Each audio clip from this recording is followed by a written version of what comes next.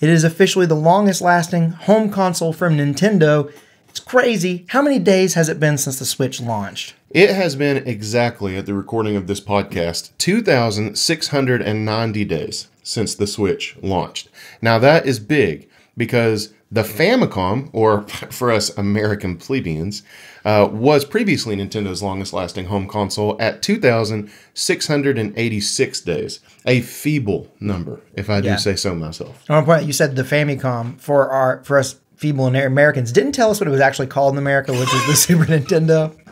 Well, you know what? No, you were on a roll though. You were cooking. You just left out an ingredient. And then even when you corrected me, you told them wrong because it's the original Nintendo, not the Super Nintendo. God, y'all. Okay, sorry. Now you tell me who's got egg on their face. Yeah.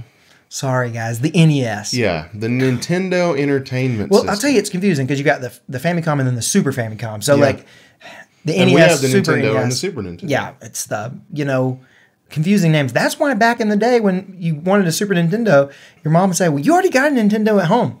You say, but this is the Super Nintendo. Yeah, they should have called it Super Duper, then moms would have got it. Yeah, they would have got it if they'd add the duper in there. The Super Duper Famicom. So, technically, Nintendo does have a handheld console, the Game Boy, that you could argue has lasted longer than the Switch is currently. Yeah. But people argue that that's not exactly true because that involves the Game Boy Color. Yeah, so the Game Boy, the beloved brick that survives bombings, lasted for 4,352 days. It's a long time. Before the Game Boy Advance came out, I flirted with the idea of going in and finding the dates and getting the number on the Game Boy Color. I didn't. No, Game Boy Color was very short-lived. Yeah, but when did it come out after the Game Boy? I wanted to know how long did the Game Boy really make it until the Game Boy Color. That would have been a really good statistic to have. We don't have it. No, we don't have it. But also, Nintendo considers the Game Boy Color to be part of the Game Boy line. That's where people argue, and they say, no, it's not, because the Game Boy Color had exclusive games that were only to it. It did. And so it felt more like a next-gen system. Mm-hmm. They don't count it that way. They treat it more like it's the new 3DS or like... I don't know, what other kind of pro system have we had? The DSi. Well, the new stuff 3DS like that. did have some games too. It had about 3 games. Yeah, and the DSi had some games that were also exclusive to it. So they've done this in the past, and they count them all together. But the Game Boy Color got significantly more exclusive games. That's why people argue that it was a next-gen console. That's kind of where I fall. I don't think that they should count it all as the same. I really don't. Because there's so many games that like you either have to play on the Game Boy Color or at least, get like increased. See, the ones that get the increased oomph, I don't think those count. But the ones that are exclusive to the color, like Pokemon, what is it, Crystal? Yeah, like those games, Wario Land 4, like those games, I do feel like they couldn't be played on a Game Boy at all. Right. So, I don't know. There's an argument to be made both ways, for sure. But anyways, today we're really focusing on the Nintendo Switch because for sure, at least if you're counting home consoles, the Switch is now the longest lived. Yeah, but is it really even a home console? Because I can take that some bitch out of my house. Yeah, and that's another argument I've heard people say is that the Switch shouldn't be considered a home console because really it's just a dockable handheld console. And, in order to be a home console, I would argue you probably need to be able to run genuine AAA titles. We're reopening that can of worms, are we? For those of you who didn't see last week, that was a running bit last week. I actually don't believe that. I love the Switch. I just like to make Randy mad. Okay, back to the regularly scheduled programming. So, obviously the Switch has been out for a very long time, and we were interested to find out when you guys got your Nintendo Switches, if you got them at all. Yeah. So we put out a poll asking when you got your Nintendo Switch. Yeah, we got ours pretty dang early, but, when did y'all get yours? So 2017 to 2019 is when about 52% of y'all got your Switches. That would be a very early adopter. 2020 to 2022, 19% of you. 2023 to 2024, only 6% of y'all, and 23% of y'all don't have a Switch. So you can see a clear tapering off of the numbers as the years go by. Now, we got ours, I got mine in 2017. I think you got yours in 2018? Yeah, I might have been in 2018. Still, we were fairly early to the Switch. Mm-hmm. In that initial kind of launch timing, or at least the first year, for sure. And, you know, we've had the Switch for a very long time. And because of that, we have many memories tied to it. Played many a game on the old console. And some big games. You know? And some genuine AAAs. Not just mini games. Oh. Big games. Not just mini games. Although the cartridges are quite many. They are. And Randy has many of them. I have many cartridges. Randy has a lot of physical Switch games. I do. I love them. I think they're so cool. If you go over to his house, he'll disappear into his office and he'll come back with this little flip open case and he'll put it in your face and be like, "Look at all these cartridges." It's very reminiscent of the movie Spring Breakers. You ever seen that movie? No. There's a scene when I don't remember who the actor is. I should remember, but I don't. Anyway, he has like all his money and stuff like sprawled out on the bed, and he keeps saying, "Look all my crap. Look all my crap. Look all my crap." That's like Randy with Switch games. You walk in and he's like, "Look at all my Switch." It's speaking of, you know, like that's something I've been doing the entire time I've had the Switch is I keep the cartridges in like I keep them separate from the cases. I do save the cases, I keep them on the shelf, but I keep the cartridges separate. And I first started with one of those little ones that you buy that only holds maybe like 16. I have one of those. Maybe it holds more than 6. No, it's probably around 16, maybe 18. But around there, I grew out of those, so I got another, got through 2 of those, and I was like, you know what, I want to get one that holds them all. So I got this big giant thing that holds all these Switch cartridges. Recently, I've been thinking about going back to just putting them in their cases.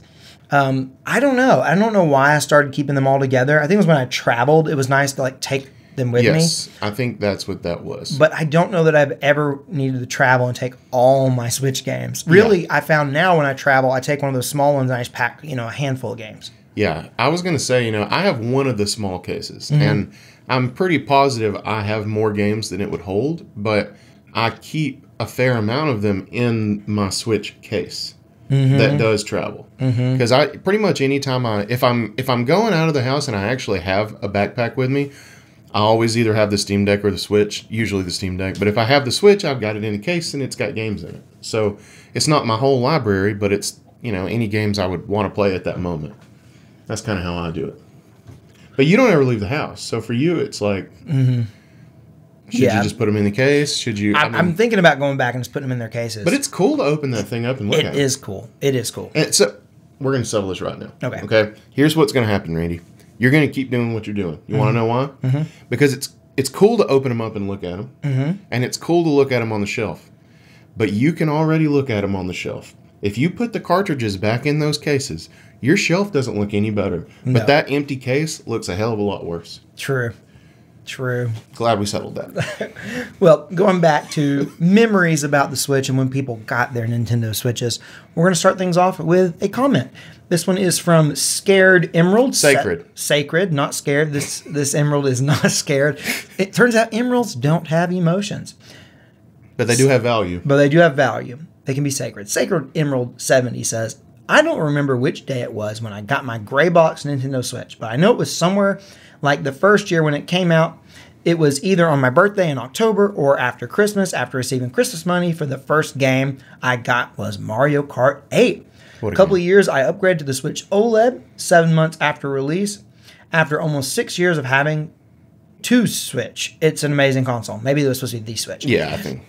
It got me introduced to many new franchises like Xenoblade Chronicles, The Legend of Zelda, Bayonetta, Metroid, and Shin Megami Tensei, and etc. Yeah, so I included this comment because this young person, I'm assuming you're a young person, just reminded me of myself, and I just loved it. Like, when you used the phrase receiving Christmas money and talked about buying a video game, I was like transported back to the freaking 90s. So that's why I had to pick this comment. I just thought it was so wholesome. Oh yeah, totally. And it's like saying, like, I love that the Switch, and that has been such an introduction point to many legendary Nintendo franchises, because virtually every single of Nintendo's franchises are represented in, at least in some way, on the Switch. Yeah. With some exceptions, and you probably have one in mind. I don't know. I'm just laughing about Donkey Kong. Okay, well, we've gotten Donkey Kong Tropical Freeze, which is a port, but it's there. It's represented in some way. And we're getting a second installment. We're getting another Return. What is it? Donkey Kong Country Returns HD. Return to Dreamland. Exactly. So, but it has been the introduction to many people. Like this Legend of Zelda. First time many people played Legend of Zelda was Breath of the Wild, which is amazing. Yeah, absolutely. I mean, the Switch kind of brought. I mean, I wasn't completely out, but I had a foot out of gaming, at the time. Me too, for sure. The Switch kind of brought us back, and I think I've heard that from a lot of people, and I just love that. It brought people not only back to gaming, it might have made them gamers for the first time, and then they get to play all these great franchises like Zelda and Metroid and Bayonetta and not Donkey Kong, but that's okay. Indirectly, the Switch kind of made us big Metroid fans. Like I played Metroid as a child, was very, very bad at it, so I never really enjoyed it very much. And I played a little Metroid Prime as a child, and it was way too heady for me. All right. But, the Switch kind of got us back, because when Metroid Dread got announced, we're like, let's go back and play all the 2D Metroids leading up to it. And then we were super excited about it. Metroid Prime, the first time I had ever played Metroid Prime was on the Switch. Yep. First time I ever finished it was on the Switch. I mean, the Switch has been so great. This comment also brought up Bayonetta. I had never played a Bayonetta game, and I played all 3 Bayonetta games on the Switch. It's fantastic. I love Bayonetta, and I never would have played. I would have never even thought about playing Bayonetta if it wasn't for the Switch. Right, and you've always said you're going to try Xenoblade. I'm still waiting on that. I'm tempted, and it's because of these same reasons. It's like, I don't know. It's the Switch just does something to it. It makes me want to try stuff. I like that about it. Yeah, I agree. It's very accessible. It's that's a good point. It makes you want to try stuff. When something's on Switch, I do give it like a second look. It really is. All right, let's read our next comment. We got one from Mew. Hit us with Mew. All right, so Mewtwo. Yeah, Mewtwo, in the middle of this mewing session said, I bought one in 2017 and sold it in 2018. I bought a second one in 2018 and gave it to someone in 2022 and replaced it with a Switch OLED. I ended up selling that in 2023 and getting a Switch Lite in 2023. I then bought another Switch in 2024 to replace my Switch Lite.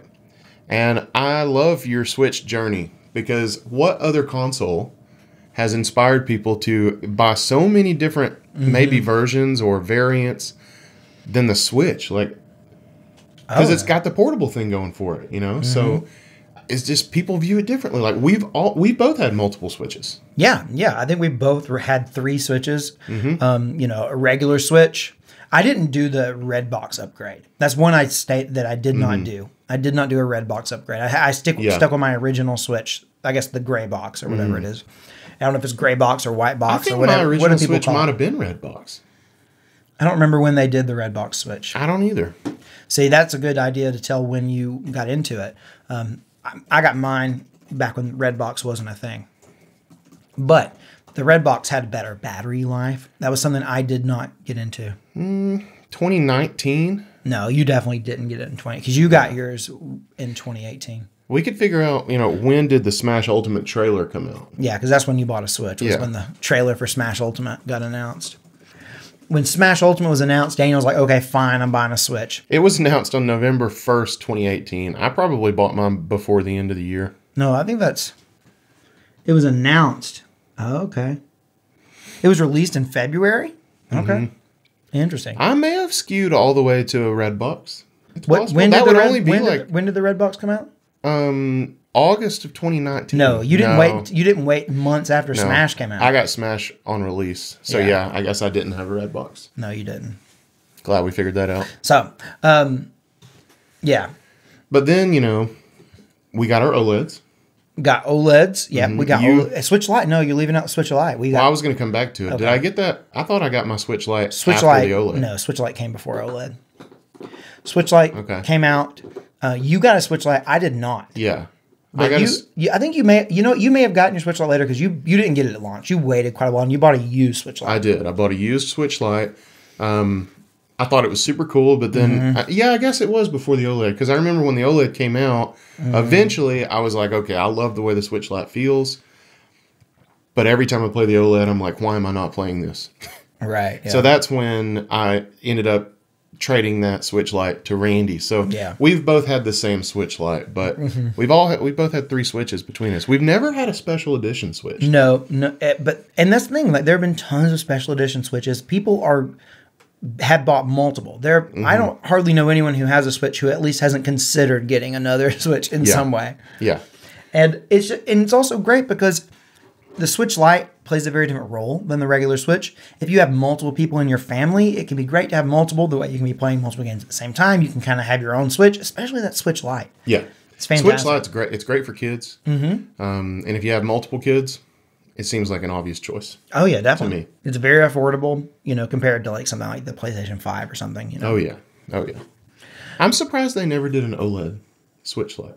Yeah, that was always rumored that there was going to be an OLED Switch Lite. That was the big rumors, an OLED Switch Lite and a Switch Pro. We never got either of those things. Yeah. Maybe in an alternate universe we got both. I think we probably did. But not in this one. All right, we got another comment here. This one's from J.I. Pillow, who said, 1 month before COVID shutdowns, saying they got their Switch then. Breath of the Wild got me through the first 6 months of working from home. And I'll tell you, this was one of my favorite comments from this poll, because thinking about Breath of the Wild getting you through something like very much touches home to me, because I definitely, like, when I was teaching in public schools, I did not like my job, and it was a rough time for me. But the one thing I had during that was the Nintendo Switch and Breath of the Wild, because I bought my Switch pretty much as I started my job. Right. And so it was like my thing, my outlet.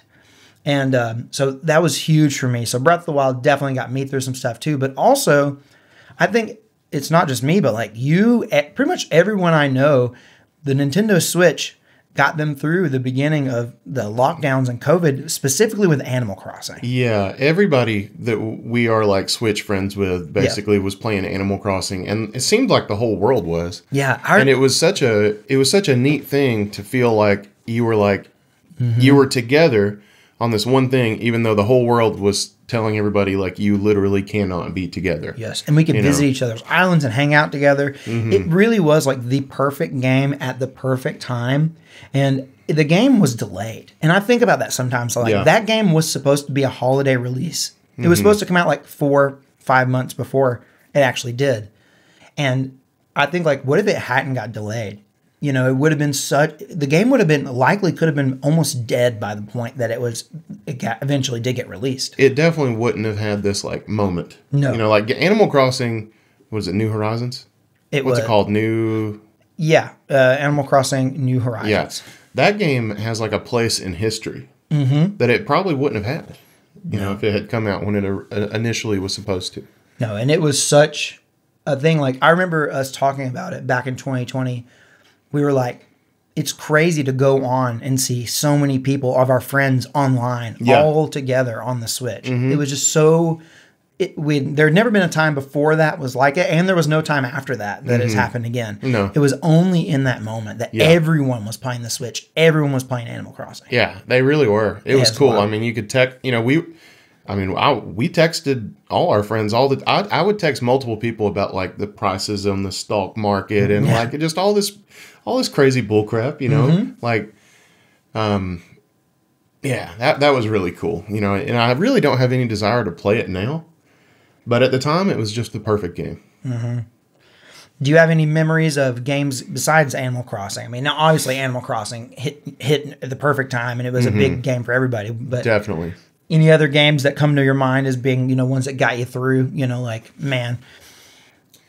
Not necessarily Switch games. Oh, okay. The game that I thought of, because I read your comment, on that comment, talking about Breath of the Wild, and one game that kind of comes to mind for me that I wasn't necessarily working a new job or anything like that, but I remember.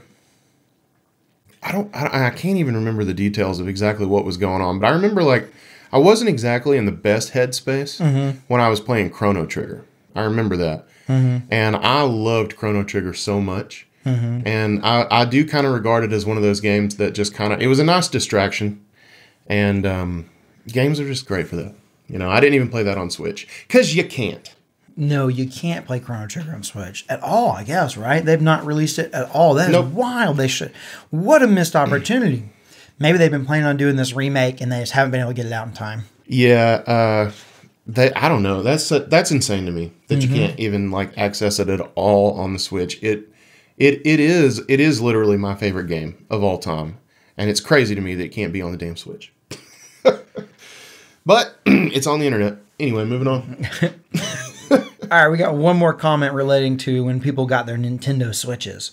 Hit us with this one from KDB, Danny boy. KDB QR9JH said, that freaking rolled off the tongue, said, I had to wait 2 years after release to get one, and it was definitely worth it. Sadly, I lost it to a crazy taxi a couple months later, got a new one, and now currently have an OLED. And all I have to say is, thank God for that taxi, because now you have an OLED. Yeah, I mean, like, who knows? You may have just stuck with your original Switch if you hadn't lost it in that taxi. God, that'd be misery and woe. I would think about how disappointed you'd be if you lost your gaming console in a taxi. I would be pissed. Yeah. I would be scouring the area for that taxi. Mm-hmm. Maybe I should just Velcro an AirTag to it. Well, before we move on to the next topic, if you guys are watching this on the YouTube version, make sure to leave us a comment. Let us know when you got your Switch, if you have any great Switch memories. Yeah. You know, I love reading that kind of stuff because the Switch is my favorite console of all time. Mine too. And it warms my heart to know that, you know, other people have been affected by it in the same way that I have. Yeah. You know, positively, obviously. I agree. Maybe you have a negative experience with Switch. Tell us that too, because there are people who don't like the Switch. Maybe you never got a grip and your thumbs fell off. That could have happened. Yeah, I'm pretty sure I would have arthritis if I didn't buy a Switch grip or something. The Switch grip, man, is a game changer. It is a freaking game changer. Once you get one, you can't go back. So unless you don't want to go back, don't get one. Because if you get one, you're never going to play your Switch without it. Never. And why would you? We're not sponsored at all, but you need to go buy a damn Satisfy grip. The Satisfy is my favorite. There are many options out there, and you've tried a number of them, and I've tried them through you. Mm-hmm. You know, I've tried the Skull & Co. is the other one that I tried that I really like, and it's excellent. But the Satisfy is so much better. Yeah, the Satisfy is the way to go, and I like the split pad. Like that's a pretty decent choice. The benefit of that is you get big sticks, which some people really really like, but. To me, it's still not as good as. Well, you miss out on the HD rumble, and you miss out on the gyro. Mm-hmm. And you know the gyro, especially, I really like. So that's why I kind of moved from the split pad. And the split pad is very light, and it feels a little cheap. I mean, the sticks don't really feel cheap. The buttons don't really feel cheap, but it's just not weighty. The unit in itself is very light, and it just feels kind of cheap. It literally weighs negative weight. I still think Nintendo missed out an opportunity of making an official like split Pro controller. Yeah. That would have been fantastic. Why did they not do that? Why? I don't know. Why didn't you do that? Like, it would have been great. What is wrong with them? And they probably could have charged a premium for it. It would have been more expensive than a regular Pro controller for sure. Oh, they could have charged like $80 for that thing. Yeah. Like, no problem. Mm-hmm. I'd write them a check right now. I don't really need it anymore. I don't know how much it costs for 2 Joy-Con. It's probably not far off from $80. To be honest with you. Probably not. They might have charged $100 for that split Pro controller. They probably could have.